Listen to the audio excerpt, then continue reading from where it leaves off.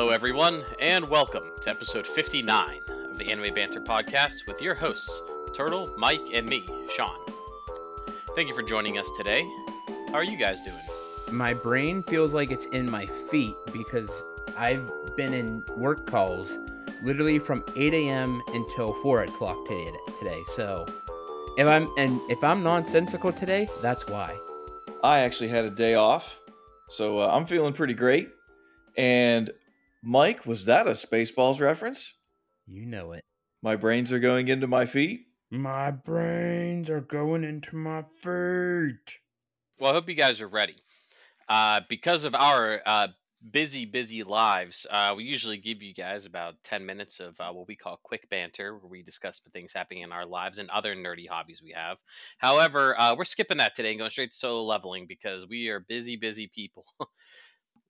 So expect today's episode to be a little shorter than usual. Episode 9. You've been hiding your skills. We hit the ground running this episode. The three prisoners from last episode are absolutely crushing some goblins. One of them fights with nunchucks, another, I think, a bow staff, and the last one with some spiked knuckles. They're really enjoying it. Chio Sung and Juhi note how much Jinu has changed, and we go to the opening theme. I really dug the starting this episode off with a nice bit of action. Also, the spiked knuckle guys should have been using either like a sword or Raphael's weapon from Turtles, and we could have had a nice Teenage Mutant Ninja Turtle reference. Oh, that's a good call. I didn't think about that. But these criminals seem pretty strong. And crazy. Yeah. That. I also like how Mr. Song was able to tell Jinu had like a different aura about him. Like he just looked at him, he could tell. You know, not the fact that he grew like 6 feet and has a chiseled jawline or anything out of the blue. But like he could tell, like looking at him, it's like, oh, there's a different aura about you. Yeah, I certainly didn't mind them starting off with a bit of action. But when the opening theme is over, the party comes to a clearing with 3 separate tunnels. Gino, using his perception, knows the boss is down to the left side. The prisoners and their babysitter, Taishi Kong, go to the right. Mr. Kim and Red Bandana Man, whose name I've forgotten, go down the middle. And for some reason, just those two off on their own gives me the heebie-jeebies. I feel like something bad's gonna happen. I was gonna say, did like Song Sheik was like, oh, Jinu is here. It's all good. We're fine. It's like, dude, did you not learn from the last time you went on a raid with him? Like, shit went down. Like, this is just screaming death flags. In the middle path, Mr. Kim and Red Bandana Man discuss how Mr. Kim wants to apologize to Jinu when this is all over. I was not expecting the somber moment of Song Sheik saying he wanted to apologize to Jinu, like, and him saying, I don't expect Jinu to accept my apology. Like, I was a little taken aback by that moment. I guess because Gino kind of like landed on his feet and is actually like in a better place now than he's ever been in his life. Like to me, like I kind of write off how horrible it was that like he left him to die. You know what I mean? Like it's maybe like a survivorship bias thing, but like Gino pretty much died. And it's easy to maybe think, oh yeah, of course he'll forgive him, but like he's really under no obligation to. He's like, dude, you like I could still have the system now and not have died if you'd just stuck around and looked at the monsters while the timer went out. I think it definitely speaks a lot of his character too, where he is sorry, and it was a horrible situation all the way around. So the fact that he wants to apologize just says a lot about his character, and I think of him in a little better light now. On the path to the right, the prisoners are discussing how cartoonishly villainous they are, saying that humans and monsters are no different than each other and that a kill is a kill. I'm like, man, this is like cartoon villainy. One should be twirling a mustache. They have no depth at all. Mustache twirl. There's a cutaway to Taishi Kong speaking with a man who explains that 3 men assaulted his daughter and caused her to take her own life. His wife was also hospitalized due to the shock. He's offering Taishi Kong $3 billion to kill the 3 prisoners. Now, this is where we discussed before that $3 billion is not actually $3 billion necessarily. Um, you know what I mean? Like you have to take into consideration, like the conversion from Korean yen, right? So $3 billion is still a lot of money. It's still about 2.2 million US dollars. But it seems that the offer is a lot more reasonable, right? That like I don't know, Elon Musk didn't sell a bunch of Tesla shares or Bezos didn't sell a bunch of Amazon shares and roll up with that much money. You're like, okay, $2.2 million seems a lot more attainable than 2.2 billion, and it's because of the conversion rate, probably from Korean currency to U.S. currency. Anyway, what happens in the dungeon? Oh, so this guy also says what happens in the dungeon stays in the dungeon after all. And all I could think was apparently even people outside the dungeons know that. I wouldn't think anyone outside of being a hunter would know that. They're checking out the dark web, they're reading all the conspiracy theory websites. Well, now that you mention it, Mike, actually, hunters are, we think about like shows like My Hero Academia and Tiger and Bunny, where like there's a good chance that the public actually kind of knows. Like they get interviewed and things like that. The most prominent hunters actually do kind of have a presence. So, and obviously with how much there's this stigma. It's like what do you call it? When you ask a high schooler today, what do you want to do for a living? And they say, I want to be an influencer, and everyone rolls their eyes. I feel like a lot of kids here in this universe are probably saying, I want to be a hunter because they get rich. You know what I mean? And so it's probably something like that where like hunters are like almost minor celebrities and people that other people look up to. So people actually may know a surprising amount about hunter culture. It wouldn't surprise me if a number of hunters weren't famous on social media and they just don't show that aspect. I could see that. Also, I'm assuming this was the random cutaway guy from last episode where we got that weird ass like 5-second cutaway. Please kill them. Did we really need that cutaway from the last time? I know I mentioned it in our last episode that we recorded, but that was completely unnecessary. And that's exactly what we were talking about with these random cutaways. They're not needed. We didn't need to know about that scene until now, when it actually is important to the story going forward. So hopefully we're done with these cutaways. They were killing me. We talked about this last week about how we hyperanalyze everything, and like I'm writing a script for myself for these episodes, kind of giving me some general points to talk about, and like if I didn't talk about these cutaways, I wouldn't even remember that happened. So I don't know. Very bizarre. They make some questionable directing choices here. It just, the flow feels not great. I mean, maybe it's new studio, like we know this is from Korea, so maybe it's just them still getting their feet wet on like the flow of things. Because I know like Korea has been putting out some bigger video games of late, Liza P and Stellar Blade, and like people are like, yeah, these are great games to like get their foot in the door. Like they're like solid 7, 8 out of 10 type games. But these games will be remembered for opening the door for Korean studios to make games. And this will be definitely remembered probably as one of the ones that opens the door for a lot of Korean shows. Not too many anime are made after manhwa and like web comics and like light novels out of Korea. So this is one of the biggest of all time, I think, in terms of popularity out of that country in this medium.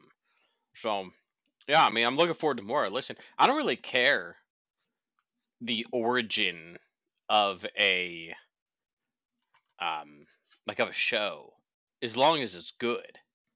If you give me good animation and you can give me like good story and characters, sign me up. It could be from France, South Africa, you know what I mean? Korea, Canada. Give me wherever. Just give me a good show. From Russia with Love. Aha. And honestly, the animation for the show has been really good, I think. They're doing a great job with this. So hopefully this will continue and we'll get more shows and, from all over the world. like you said, as long as it's a good story, the animation's good, I want to see what's happening. So let's do it. When we return to the cave, Tai Shi Kong explains that he's going to murder the prisoners and just say that it was 100 goblins in a horde. We cut back to the middle path team, who find out that the middle and right paths connect. What great luck! They walk right into the scene of Tai Shi Kong torturing and killing the 3 prisoners. The middle path party calls out, "What's going on?" And Tai Shi Kong walks towards them with his knife.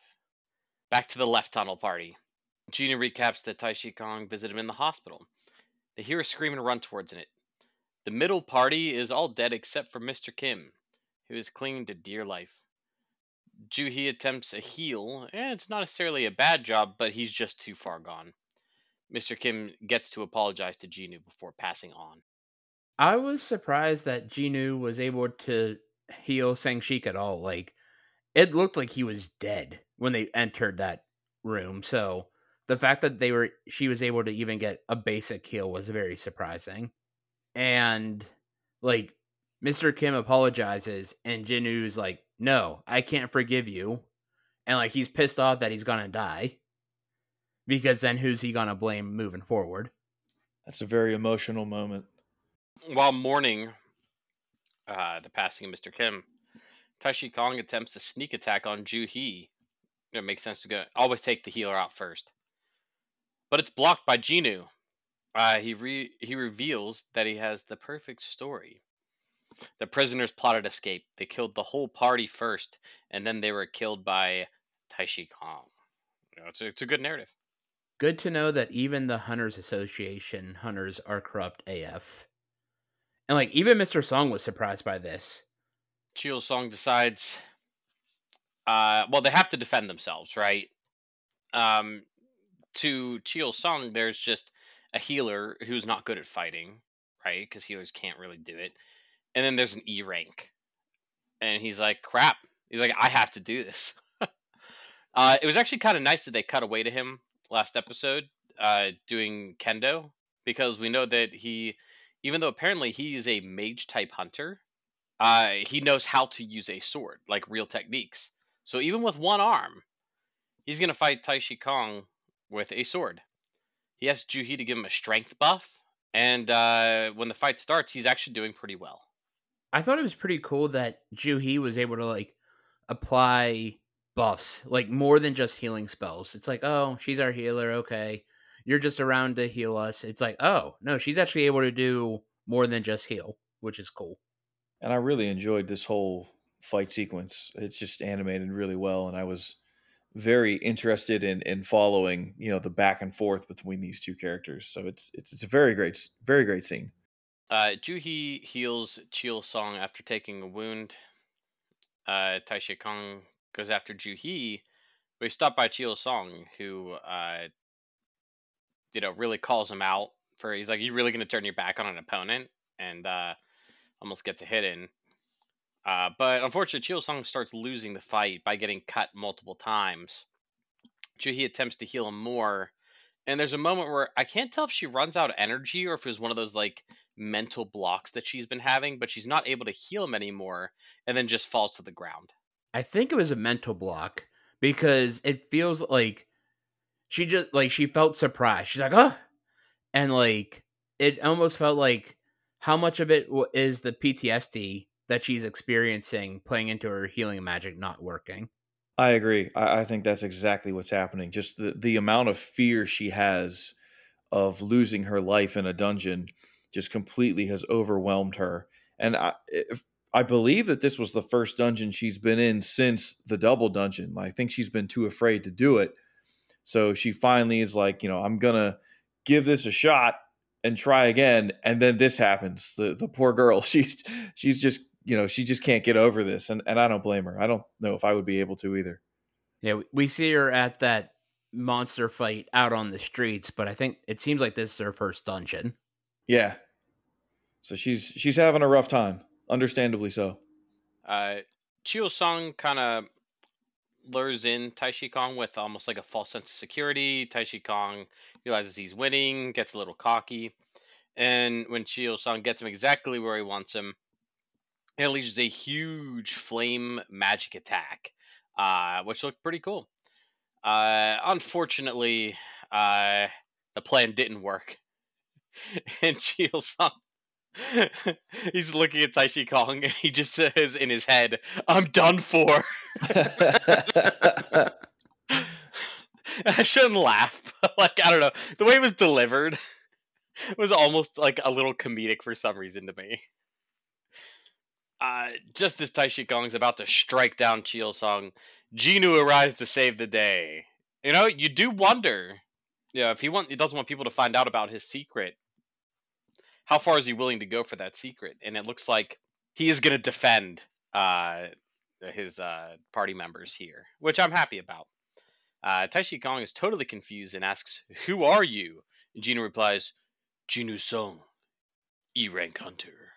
Sean, you mean he's not gonna hold back like in Superman Man of Steel, where Superman's dad's like, "No, don't save me, but also let this puppy and other things die." I Yeah, always found that a little confusing. yeah, they made some questionable choices in that movie in general. But I loved Jinu's introduction. Like he was trying to make it sound so badass, but the inclusion of E-rank hunter and the reaction that got was hilarious. It's like, yeah, I'm a badass now. I'm an E-rank hunter, and like you could just hear like the snickering of, you're gonna beat me. You're an E-rank hunter. I guess that's what makes it so cool, right? Is that like E-rank hunter, and he's like, "Dude, you're about to get bodied by an E-rank hunter. How's that gonna feel?" I could see that. It was just the snickering and laughter sort of made it lost its luster to me. Taishi Kong gives some speculation on what he thinks is going on with Ginu. A power type could block that hit. Maybe a regular type could, someone else could block the hit, but a power type, blocking a hit is more likely. But unfortunately, but crazy enough, his reaction speed is that of an assassin build. The build doesn't really seem to matter though, because he's obviously been hiding his skills. The group knows each other, so it rules out Gino being a false ranker, because false rankers lie and kill the groups they're in, and they usually don't let other people know that they're false rankers. But it only leaves one explanation: Second Awakening. Juhi and Chio-sung are blown away by this news, remark that it must have been from the Double Dungeon. Taishi Kong recalls the E ranker he measured in the hospital that went through the Double Dungeon. He's like an entirely different person now. It doesn't matter how the awakening happened, because Juno is about to get a masterclass in hunting. Hearing Song-Shi talk about the builds was really cool in my opinion. It's like, oh yeah, if you're an assassin build, you can do this, and if you have a strength power build, you can do that. Like, it was just cool. It had that video game feel to it. Strangely enough, of all the video game talk, I never thought about each person having a different build setup. I don't know why, it just never crossed my mind. And I was like, huh. I found that very interesting as well. That he's like, oh, well, there's a strength build, and there's a magic build, and there's a healer build, and I don't know. It just never crossed my mind that, I thought maybe you could like kind of choose a path you're going down, but I guess you just get what you get when you awaken. Yeah, you awaken and you're assigned a class, right? When you play back to this MMO, logic, right? You're a healer, you're a DPS, you're a tank, stuff like that.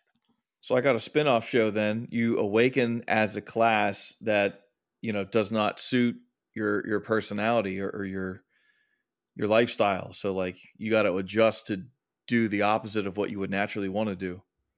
There's a spin-off show.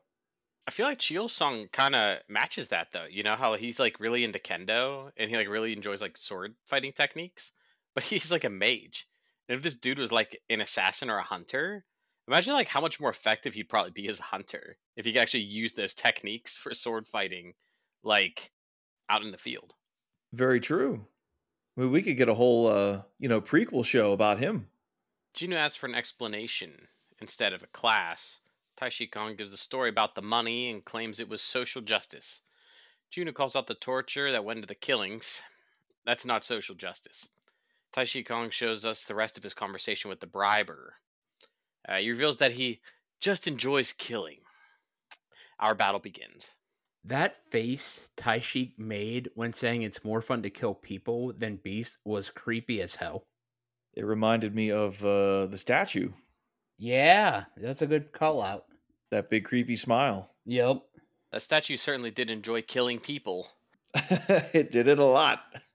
During the fight, we highlight both fighters' both fighters' agility and ability, I guess, with some commentary from all characters about the skill levels.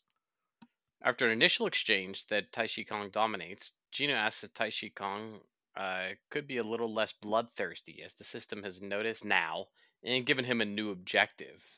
One of those kill the people who are trying to kill you quests. But we also note that it may be the first time that Gino's really mentioned the system out loud.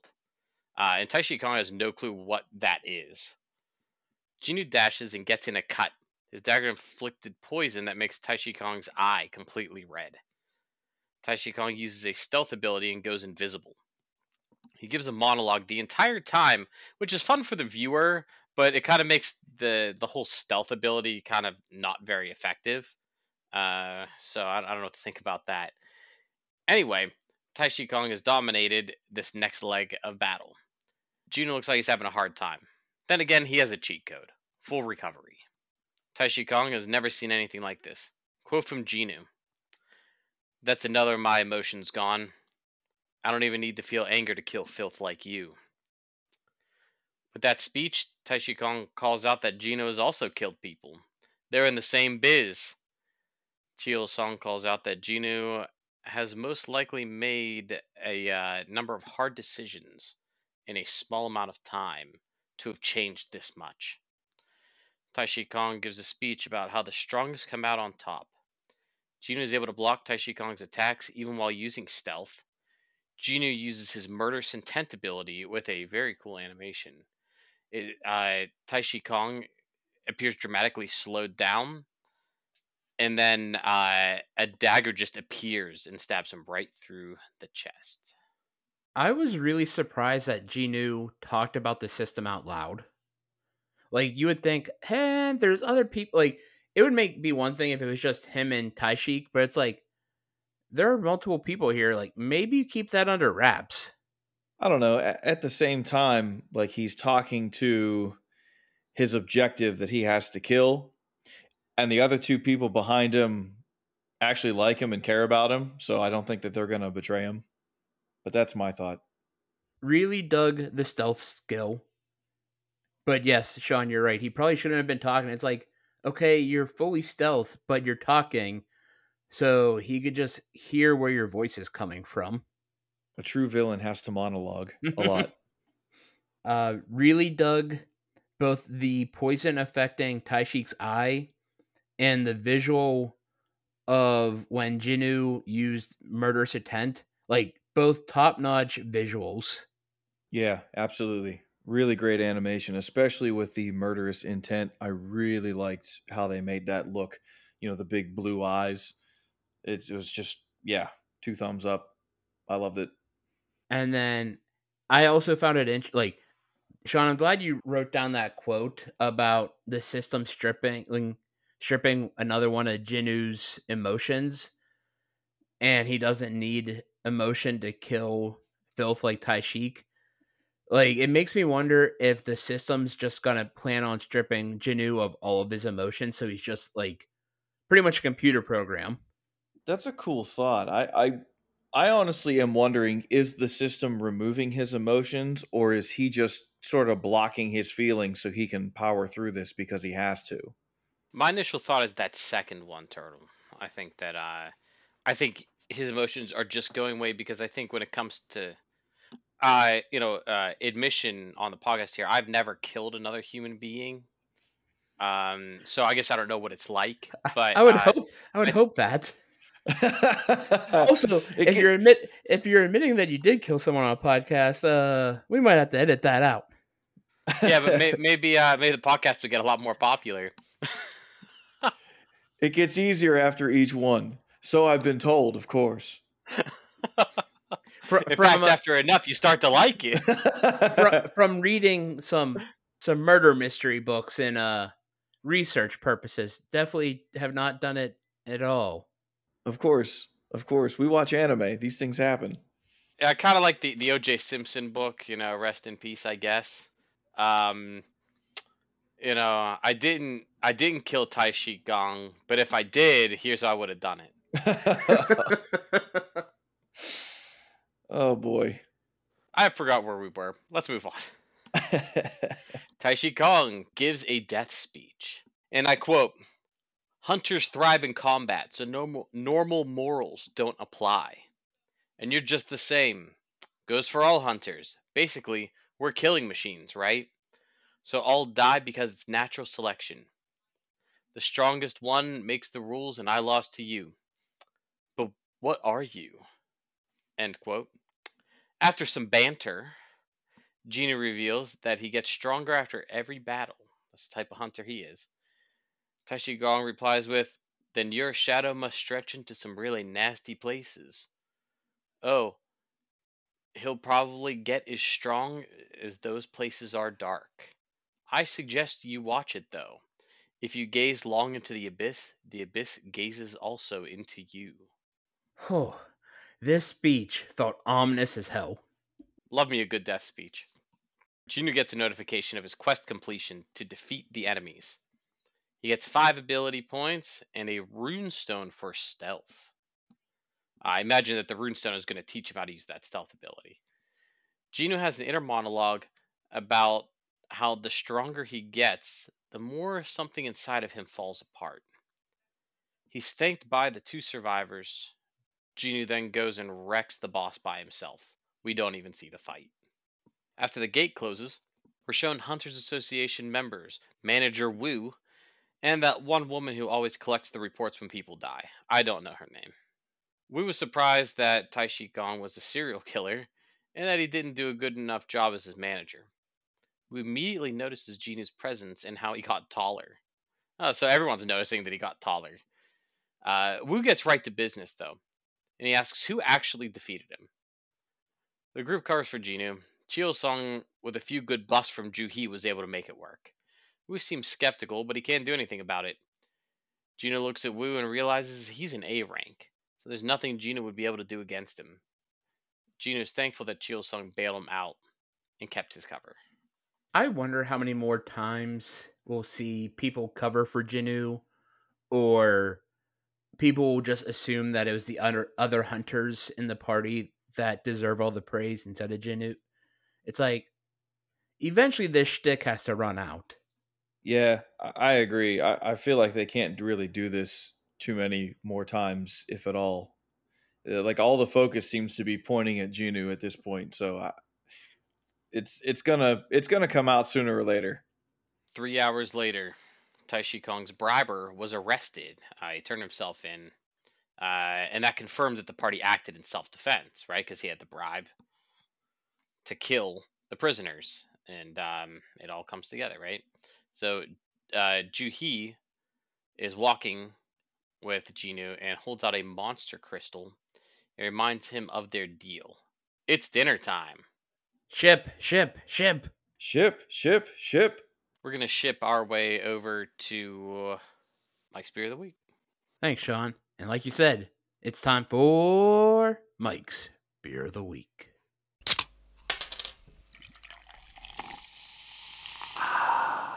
This week's beer comes to you from Spoonwood Brewing, and it is their Reach Out, Touch Haze, a 6.8% hazy IPA loaded with Eldorado, Nelson, Citra, and Mosaic hops.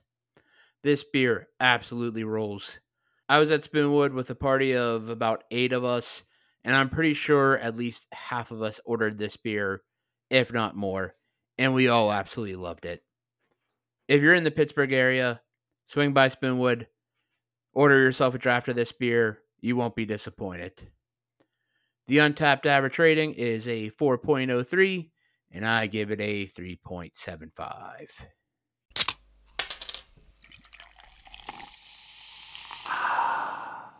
Episode 10. What is this, a picnic? Juhi and Jinu have a chat and reflect on how they've each changed. Juhi admits that She's stuck with D and E rank dungeons even though she should have been able to do more. She also used to think Jinu's poor abilities were annoying, but then she started enjoying their time together and liked how he never gave up. She attempts to hand him back the crystal and announces that she doesn't need it anymore, as she's retiring as a hunter and moving back home. This peeved me greatly. However, we'll get to that at the end here. Uh, Maybe we see her again someday, but we're shown a flashback to Wu, who explains who Dongsu Wong is. He's an S rank who absolutely wants Jinho and Jinu dead. S rankers aren't bound by laws, and they can choose to bring about miracles or absolute destruction. Wu suggests leaving the country. Jinu resolves to become even stronger, and we roll the opening theme. I love how Juhi is dressed so nicely for what I thought was going to be their dinner, and Jinu is just in some basic ass clothes. It's like, dude, you can't advance a ship looking like that. And then when she went to leave, he should have said something to her to keep her around. Whether it be, no, you're a great hunter, you're a great healer, like, say something, my man. Like, don't just let her walk out the door without fighting for her. It's clear that there are vibes between the two of you. Yeah, so this was incredibly disappointing. Uh we got a strong character who was like, she's a B rank hunter, right? So she is pretty far in level. And isn't that what Taishik was, right?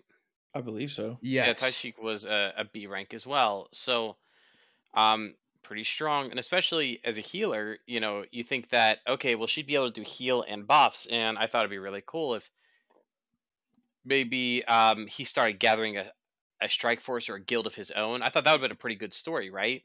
Like, gather some competent hunters, you know, um, work with Juhi and get her more experience in the dungeons and get her more confidence. You know, you have Jinho, who is, he has, like, even though he's rank D, he has all this armor and he has the money to essentially make himself a B or C rank because of how strong, uh, you know, his money cheat is. And then Chio Song, you could have seen him as like an interesting, like, strike team leader or strategist, who could occasionally rifle off a spell. I'm like, man, we could have like a really sick party dynamic here. Would have been really fun. Um, Instead, it looks like they. Yeah, I mentioned it before. Any character who's not named Genu is worthless in this show. There's just no reason to remember with their name because it seems like they just pop in and out of this series. At least Jinho is, making some reappearances, but yeah, it looks like Chio Song's probably done here, and it looks like Juhi is also just done here, and I find it to be very disappointing.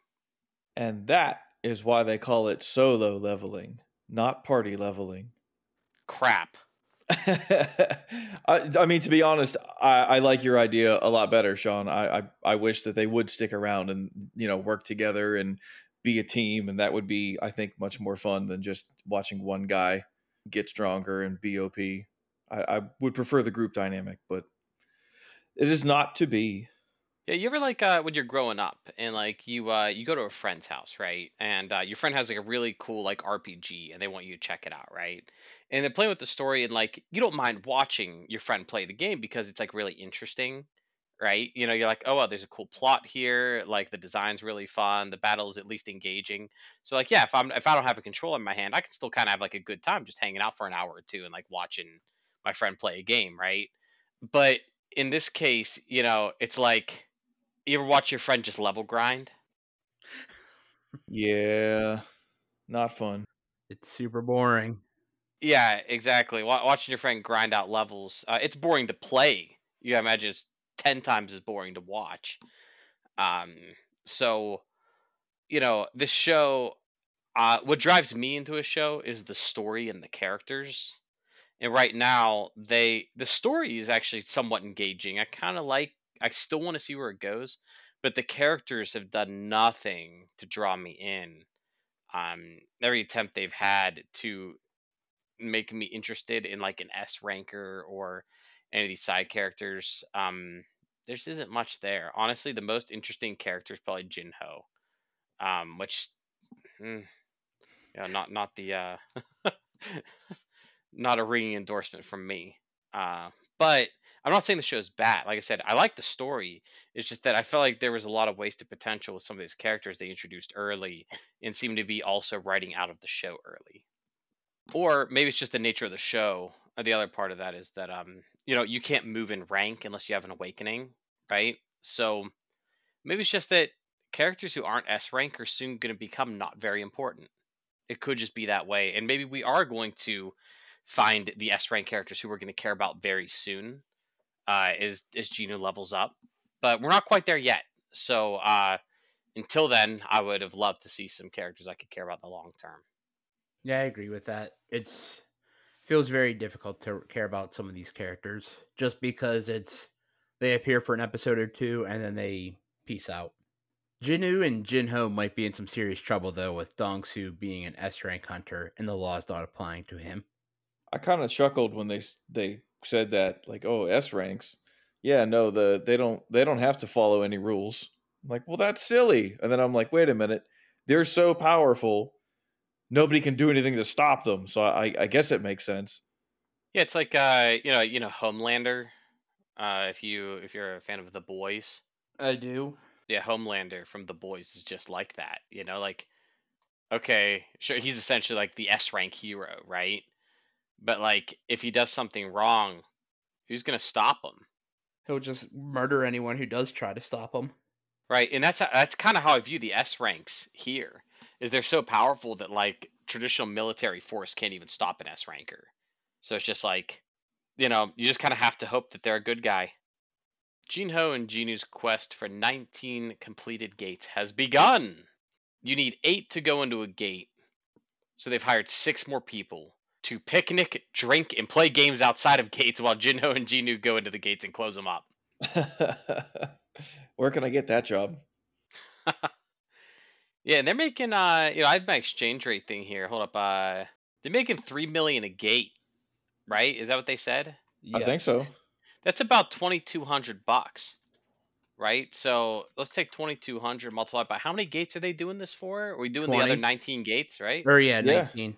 The other 19 gates. Yeah. Imagine making over $41,000 just sitting around on your butt, like picnicking while other people do the work. I mean, I would take that job for $40,000 over the course of a couple weeks. Sign me up. Yeah. Where do I go to sign that contract? I'm in. Okay, Taro, you can sign the contract for $40,000 for a few days of doing nothing, or I'm sorry, but the stipulation is that gates open up all over Earth with monsters in them. Well, if I'm not going in, why do I care? I guess that's true. I'll sign the deal. Give me the money. We could use gates on this Earth, right? We could use gates on this Earth. Yeah. As long as Turtle gets paid. Exactly. I will warm that bench like it's never been warmed. Give me a shot. Put me in, coach. Speaking of bench warmers, Songyi Han, Gina's friend from school, she's here. And we revealed that she was an E ranker last time. She wants to go into the gate, even though she's a minor. Apparently, you're allowed to go if you've awakened, even though you're a minor. But they're not going to let her go, because only they want to go. Another hunter asks is it really okay to collect that money just by sitting around, and Jinho says, hey man, 3 million for each raid as long as you keep your mouth shut. You've signed a non-disclosure agreement that says you have to pay back 10 times what we pay you if if you don't keep your mouth shut. Pretty much sounds like an ironclad contract. Sign me up for this strike team. I'm in. But I love Jino's thinking for putting this strike team together. It's like, yeah, they're all hunters. They just can't do anything right now. So it's the perfect group to hire. I also thought it was kind of silly. Maybe it's just me. Like, I understand. Like, if you talk, you have to pay back 10 times the amount. What if they just like disappear? They move to another country. Like, how are you going to find them so they can pay back the money? I mean, that's like any contract here, right? Fair. Jino's dad's so rich that I'm sure he has ways that he could find people. Yeah, I mean, you could hire like a detective or something like that to hunt them down. So that's true. It sounded silly to me the first time I heard it. Oh, pay back 10 times. I'm just gonna ghost, man. Yeah, 40K is not enough to ghost though. Yeah, you can tell just by the way they do things for Jinho's family. There's definitely some organized crime vibes that come off of these guys. I feel like maybe you think differently, but I kind of feel like they're not afraid to use a little force here. I didn't really think about that, but it does make sense. Juno activates the stealth stone he got after the last battle to learn the stealth ability. Honestly, I don't know why he waited. Maybe it was just for dramatic effect. Jinho appears to be ready to raid in even more incredibly expensive gear. It's buff boosting armor that was special ordered from Italy. Jinnu pushes over Jinho with a single finger, and Jinho just can't get up on his own. Jinnu demands he takes off that armor. This new suit of armor is so ridiculous. I was laughing my ass off as soon as I saw it. Like, it's like, oh yeah, look at this sweet armor I just got from Italy, and it does all these buffs and ba. And just like, finger poke of doom. Oh, you can't get up? That's a shame. The banter between these two it's just fantastic. The whole pseudo armor thing is such a cliche, but it makes me laugh every time. So keep doing it, I guess, everybody. When I saw the armor, it it's such at a ridiculous level. I mean, I expect to see that since it came from Italy. I expected to see something like that on like a Rhapsody of Fire album cover. You know, there's a dragon guy in a suit of armor fighting a dragon. It fits perfectly. They're about to go into the gate. Jinho can't believe he can't give up the helmet. At least, Jinho's like, I thought I told you to take that off, and he's like, let me have this one. He's like, okay, that's fine, whatever. And they go into the portal. The hunters are glad they were paid ahead of time because a D and E rank clearing the dungeon seems pretty unlikely. It normally takes about 2 hours to clear a C rank gate with a full party, so they should get comfy. However, Jinho and Jinu emerge, and everyone thinks they must have run away. Instead, the gate closes and they're ready to move on to the next boss. 2 more dungeons to clear today. Everyone is completely blown away by this. So this might just be weird animating, but it looked like the raid started at 3 o'clock, and then it finished at 4:40. And we got to cut to Gina wondering if Song Yi is skipping school for the day. What high school is starting school at 3 o'clock in the afternoon? I hadn't even thought about that when they flashed that over. Like, wouldn't she have noticed by now? I didn't either, but maybe it's just like maybe they only have one class together, and it's at 3 in the afternoon. I don't know. I'm trying to make excuses for the show. I don't know why. Next is one of our favorites. I missed these from Free Ren. Because it felt like every episode of Free Ren we got a montage. I think we did. Yeah. So like I am very happy to have a montage here, and we get one for dungeon clearing. It was super fun. We see a few types of dungeons and monsters we've never seen before. Plus, Gino gets a ton of level ups. It's also revealed that he's leveled up his dash skill to level 2.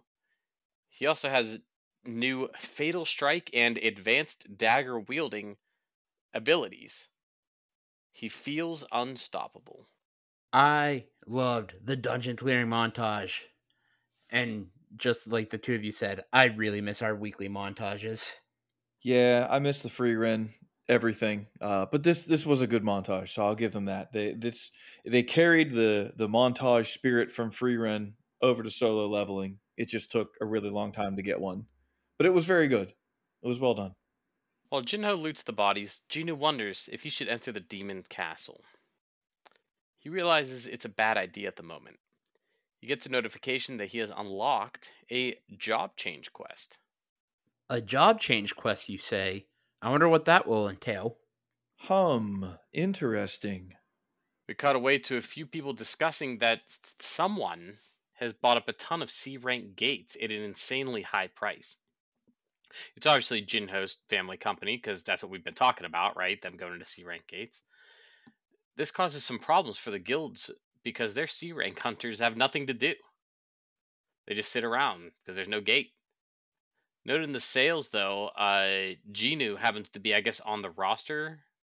Don't know actually why you would have to list someone on the roster. Maybe whenever you buy a gate, you have to prove that you have 8 people to go in. So noted there is Genu. And the guy going over the numbers has heard of Genu as the double dungeon guy. I guess word about it spread further than I thought. This guy feels that something else is going on here, and he has a look of ambition. Another day, another set of gates. Gina looks at Song Yi and asks, "What?" And she says, "Nothing," when she's looking at him. Uh, I don't know what they think they're doing with Song Yi's character, but we don't know anything about her motivations or why she has an attitude. Will we learn eventually, like, what her deal is? It is weird because it almost felt like in the early episode she had like a crush on Genu or something. Like she was always asking about him, and now like they're on the same page, and she's like, there's the whole attitude thing. It's very weird. One, she does have a crush on him. Two, she's a teenager. Good points.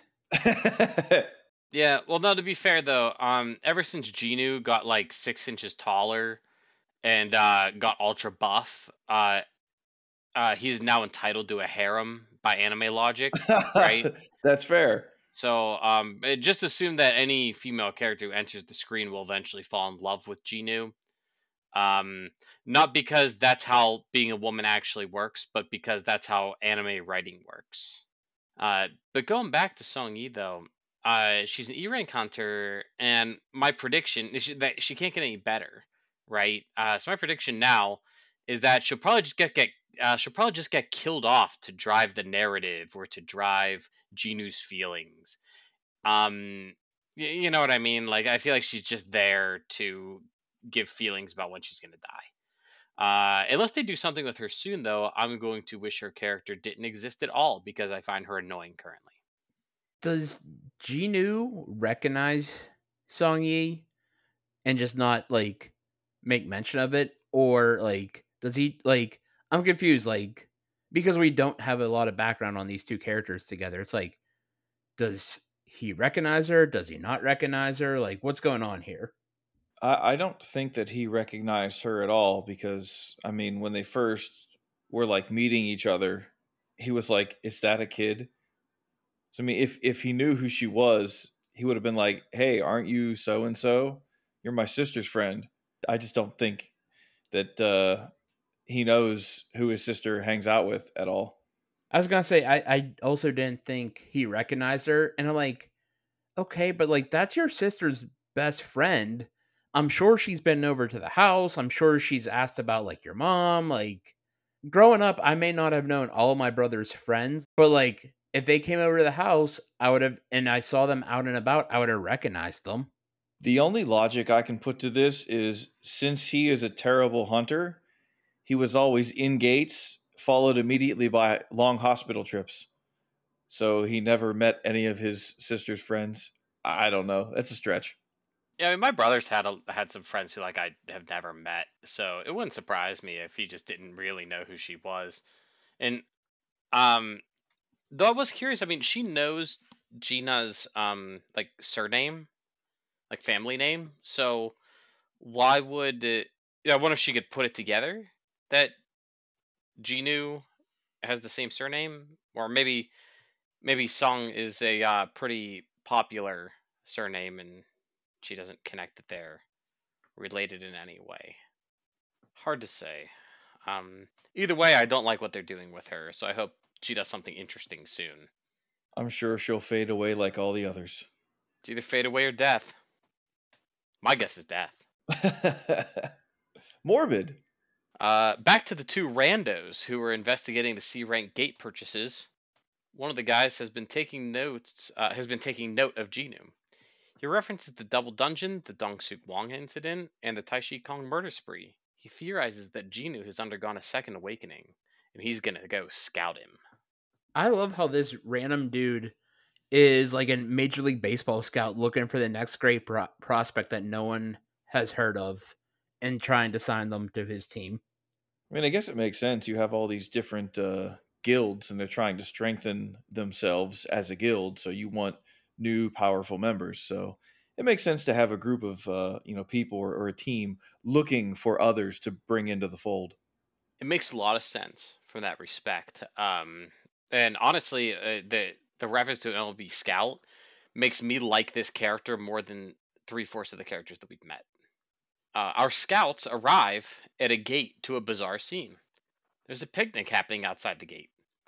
Song Yi confronts the two men and asks them to leave. They ask if she's a hunter. She says yes, and they assume she's part of the strike team. She looks embarrassed, like she's just been tricked into admitting information she shouldn't have given. Our scout lets out a gotcha in his mind. His hypothesis was correct. Gino must be inside clearing out that dungeon. The scouts apologize, then they walk away. Jinho and Jinu leave the gate. It's time to move on to the next. They discuss the next day. They discuss taking the next day off, and Jinho says that's okay. The scout was eavesdropping the entire time. We get a cutaway to a bizarre scene with flames and skeletons. There's a giant ant and a person watching another person get burned up in flames. It was a dream being had by Jongin Choi, S-rank hunter. He holds up a paper that says Operations Plan Reconnaissance Mission of Jeju Island. Looks like this is going to be a huge plot point. Jinwoo is definitely going to this island, isn't he? Guaranteed. We talked about it last time. He's just going to clear it on his own. Solo leveling. Exactly. He's the only character that matters. We learned that our main scout's name is Songmin An, who is the manager of the second administration team of the White Tiger Guild. He takes Gino to a cafe and gives him a sales pitch. He'll pay double what Eugene Construction does. Gino asks about the White Tiger HQ, asks what the White Tiger HQ building is worth. He reveals that he was offered $30 billion by Eugene Construction. Gino has proof of his contract right there. I guess he shows him his phone. Poor Songmin gets shot down so fast. He thinks he was too desperate. But before Gino leaves, he asks Songmin how he knows about him. It's not because he's been snooping around, is it? And then Gino gives him a pretty evil look when he says that. Gino uses stealth and he disappears and he cuts Songmin's face. Just a little bit. Songmin apologizes and explains the C-rank gate crisis, leading him to Gino. Songmin agrees to keep Gino's secret because he knows if he doesn't, he'll die. Gino offers Songmin a deal for 3 C-rank gates, 300 million apiece. He says that the most materials you really ever get out of a C-rank gate is 200 million. So he asks if he could go down to 200 million so they could break even. Gino eagerly accepts. As a parting gift, Gino has the guy close his mouth and open. Sorry, close his eyes and open his mouth, not close his mouth and open his eyes. Close his eyes and open his mouth. Gino dumps a little bit of healing potion. What I assume is healing potion. It's kind of weird. It's just like it's in like a test tube. And I'm like, what? What is this? If it's a healing potion, it's probably in a bottle. But whatever it is, he pours it into the guy's mouth, and the wound that Gino had given him heals. They both reveal that they trust each other, but Songmin also reveals that Gino is the biggest scorer they may have ever seen. This poaching of Gino went so poorly, and Gino was so damn spooky when he used the stealth skill. And bringing up that health potion, was I the only one who thought it was Gino's blood at first? I was going to say it's as red as blood. So like, what did you give him? Like, it was red and it was viscous. Like, it's like, are we using your own blood to heal people now? That feels like a cult. I thought it was a health potion, but in my eyes, I'm like, I guess in my eyes, I use like the Diablo logic. I'm like, oh yeah, red is health potion, blue is mana potion. And for some reason in my mind, that's just how it works. I'm like, oh yeah, red liquid, definitely health potion. I promise it won't hurt. Gino was on the phone with Jinho. He reveals that Jinho was going to cancel the gates anyway, and that Gino really ripped someone off. Songmin sees there are a ton of C-rank gates now available between 50 and 70 million apiece. Looks like Gino really conned him. Songmin's phone vibrates, and he assumes he's getting fired. He's like, oh, the boss is calling. I'm done. It's Gino who says, with this we're even. I'll forget the fact that you spied on me. Sungmin thinks it was worth it to gain his contact info and trust. We cut away to Jinu, who is driving to the mountains to undertake the job change quest. I totally thought Sangmin was losing his job. And I mean, he still might. Yeah, who knows? He still could. There's 2 episodes left. Let's say Jinu's not the only one undertaking a job change quest, potentially. But yeah, what you guys think about these 2 episodes? Go ahead, Turtle. Sure. I like these 2 a lot more than last week's episodes. I just think the flow was better. There was less cutting away that meant nothing, and some pretty great fight sequences. We got a montage again. So yeah, I think these were 2 thumbs up for me. I pretty much agree with every sentiment that Turtle just shared. I thought they were great episodes. The flow was much better. It had a better pace to it. The action was good. I wish we would have saw the boss fight in that dungeon. That sort of sucked to not see. But yeah, otherwise, I thought these were fantastic episodes. Yeah, and I'll say myself that even though I complain a little bit about some of the things like, oh, the characters aren't as strong as I want them to be, or the episodes are like still entertaining to me, and that's what I'm asking for at the end of the day, is that I'd like to be entertained. And Solo Leveling has done a good job, and especially these 2 episodes. I loved the whole concept of them going through the dungeons together, and then like hopping, like driving them from location to location, and just like murdering these dungeons. That was really interesting to me, and I thought it was a really fun concept we hadn't seen in the show so far. So they're doing just enough variation with the activities to keep me interested. So yeah, 2 pretty solid episodes. And now it is time for the waifu of the week.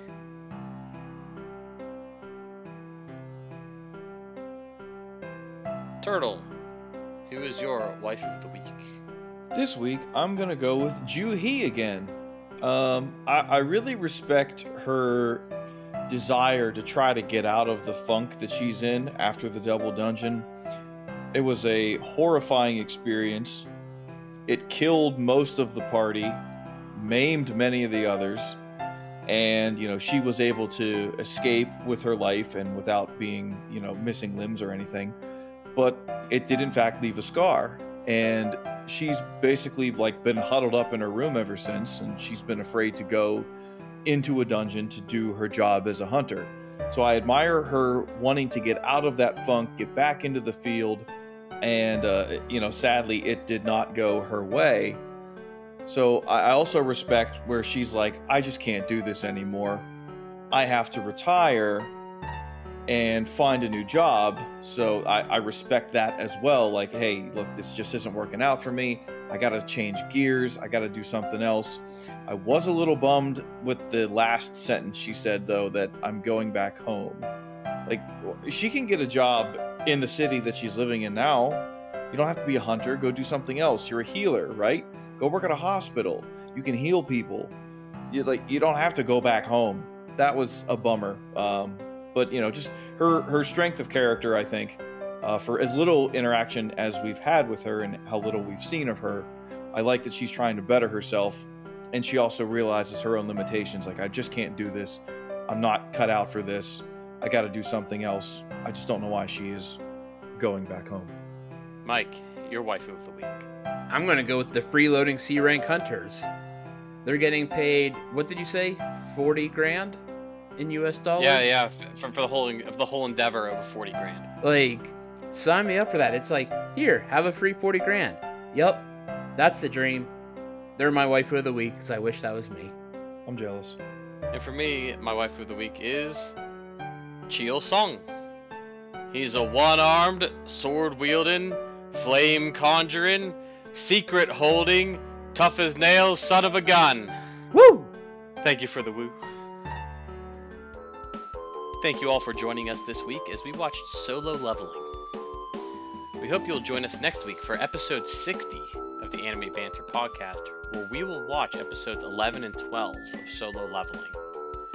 Please give us a 5-star review on all platforms that allow reviews. If you're listening on YouTube, please like the video, hit the notification bell, and leave a comment. The Anime Banter podcast can be found on Facebook, X, Instagram, and YouTube. Thank you all for joining, and we will talk to you next week.